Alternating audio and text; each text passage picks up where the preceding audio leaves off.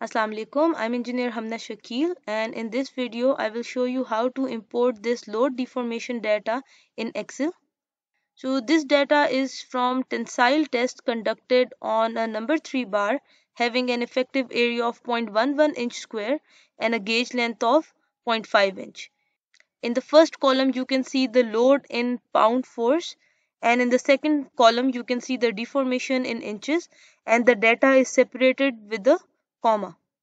To import this data to an Excel sheet, open a new Excel sheet, click on Data, select Get Data from Text, select the data file that you have saved in your computer, click on Import.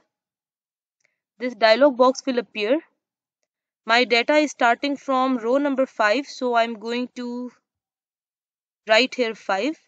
And row number 5 is basically the heading of the data, so I'm going to select my data as headers. Click on Next.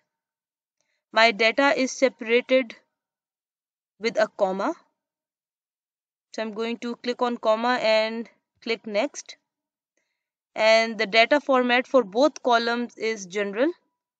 So I'm going to make sure that the column data format is selected general for both of the columns. Then click on Finish.